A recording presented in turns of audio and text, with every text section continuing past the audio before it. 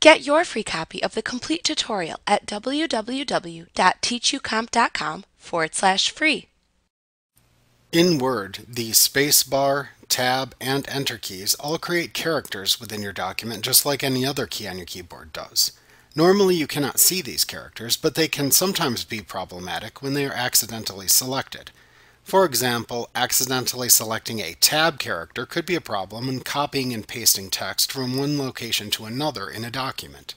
Sometimes you may want to see the non-printing characters that are in your document. In Word, you are able to view the non-printing characters in your document by clicking the Home tab in the ribbon, and then clicking the Show Hide Non-Printing Characters button that appears within the Paragraph button group.